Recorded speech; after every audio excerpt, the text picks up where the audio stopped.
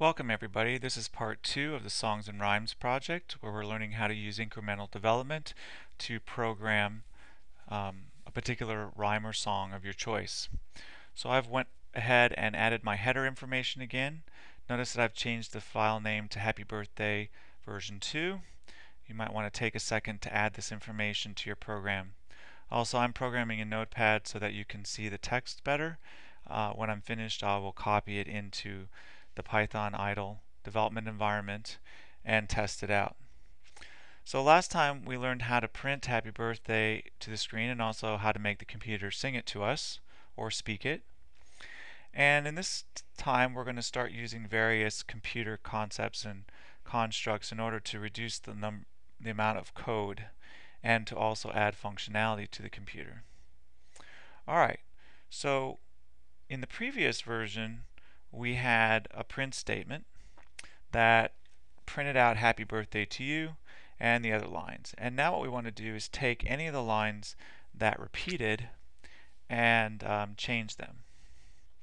So I'm going to open up happy birthday 1 and I'm going to show you here that we have our main and we have speaking happy birthday to you. Again, the same line repeats, and then it's almost the same line but we say it to a person, and then we say it the same line in 1 and 2 again in 4.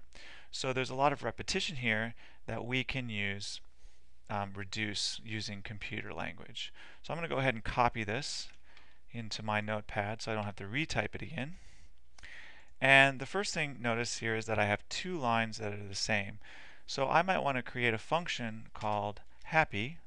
So I'm going to type in def happy, and then what I'm going to do is take out this line speak and move it up here to my function happy.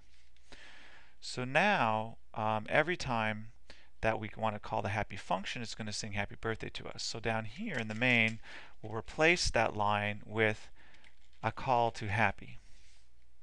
And then we have the line repeated again, so we'll just erase that and call happy again. And then finally in the third line, it's a little bit different, so we want to keep that for now. We're going to learn in the next version how to replace it with a variable so you can sing to different people. But for now we'll just leave it. And finally in the 4th line, we'll call happy again because it's the same. And then we'll need a call to the main in order to run the program.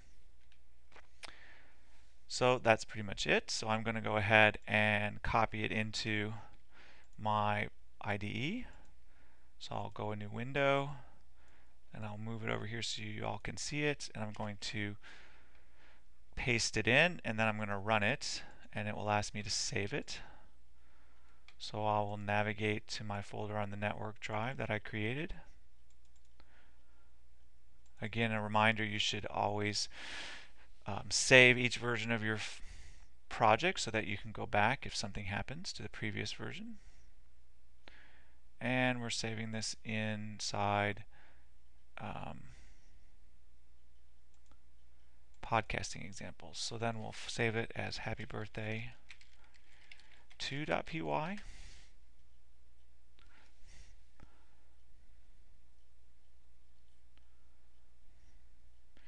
And you can see that it printed to the screen, and it also was in my headset.